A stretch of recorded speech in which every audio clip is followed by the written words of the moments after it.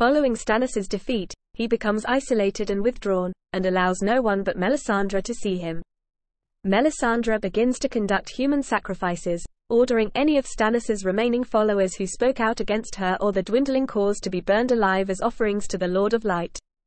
Davos returns with the intention of murdering her in order to stop her from leading Stannis to his doom. He denounces Melisandre as his enemy and draws a knife when she mentions his son's death, but he is restrained and taken to the dungeons. She leaves Dragonstone for the Riverlands, despite Stannis wanting her to stay and be with him. She insists there is something they must find. When she arrives, she meets Thoros of Myr of the Brotherhood without banners. She at first demands to know what happened to Thoros's mission to convert Robert Baratheon. After bluntly telling her he failed, Thoros asks that she be more open about her needs and that she refrain from speaking High Valyrian. Thoros shows her Beric Dondarrion and explains his many resurrections. Melisandre is astonished, noting that even if it were possible, Thoros shouldn't have that kind of power. Thoros chastises her and reminds her that he is but an instrument of the Lord of Light. Beric tells her that there is only darkness in the afterlife. The two then agree to give Gendry over to her, in exchange for 2 heavy bags of gold. As she is about to leave with her prize, Melisandre is accosted by Arya, who refers to her as evil. She brushes off Arya's insults and looks into the girl's eyes, seeing many other pairs of eyes that Arya will one day shut forever. The Red Priestess asserts that they will meet again one day.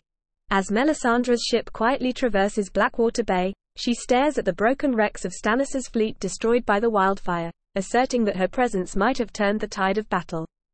She tells Gendry that she was born into slavery and questions him about his knowledge of his own background. She is surprised to learn he is unaware of his father's real identity. As they pass by the Red Keep, Melisandre reveals to Gendry that he is King Robert Baratheon's bastard son, explaining that this is also the reason why he was hunted by the City Watch of King's Landing. Upon arriving at Dragonstone, Melisandre discussed him with Stannis. He is confused at Melisandre's kind treatment towards someone she intends to sacrifice, but the Red Priestess compares the situation to sacrificing a lamb. The creatures are unwieldy to deal with when nervous, but are easy to sacrifice when calm. She puts Gendry up in a lavish chamber and seduces him.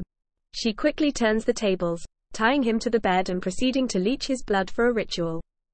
After Davos frees Gendry and faces Stannis' wrath, he tries to save his skin by producing a letter to the Night's Watch. Melisandre burns the letter and confirms the truth of the message. The War of the Five Kings is but a distraction from the true conflict, as darkness marches on the wall. Melisandre also confirms that Davos must not be killed, as Arlor has decreed the Onion Knight's importance to the forces of light in the coming conflict.